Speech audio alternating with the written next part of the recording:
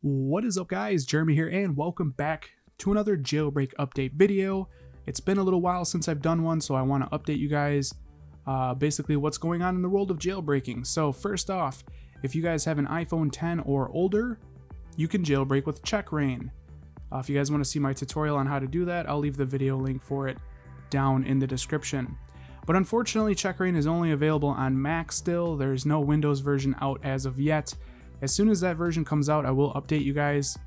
So it's a bit disappointing for any of you that, have a Windows PC and or don't have access to a computer. You're kind of stuck.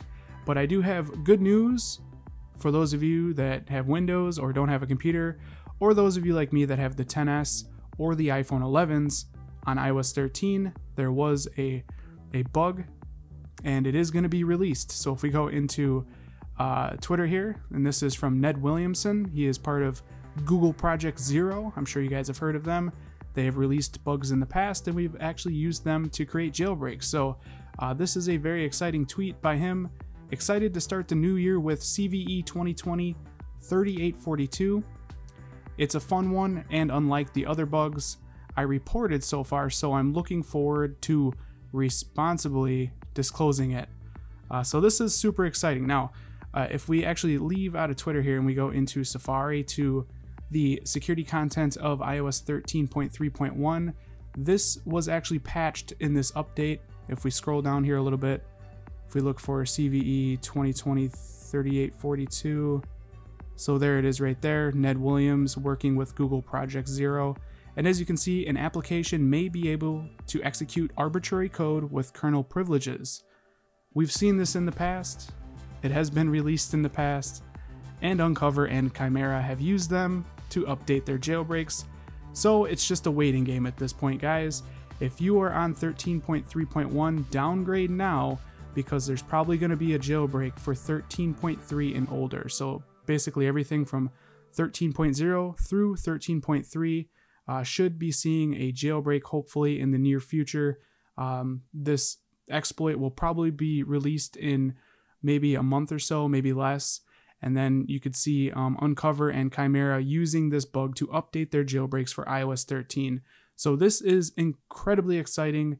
Like I said, we might be seeing these jailbreaks updated in a month or so to support iOS 13. Like I said, we are still waiting for checkra1n for Windows to come out. They've been having issues with it, and there's no ETA for that. So I'm not sure when checkra1n for Windows will be coming out. But the cool thing about Uncover and Chimera is they're a semi-untethered versus the checkra1n, which is a semi-tethered jailbreak. So checkra1n is going to require a computer, and of course Uncover and Chimera do not require a computer. So my advice for you guys is get on 13.3 and stay there, or stay lower. If you're on like 13.0, stay there. As long as you're on 13.3 or older, you guys are in the safe area for a jailbreak in the future. If you guys are on 13.3.1, I would downgrade now to 13.3 and block over-the-air updates in settings.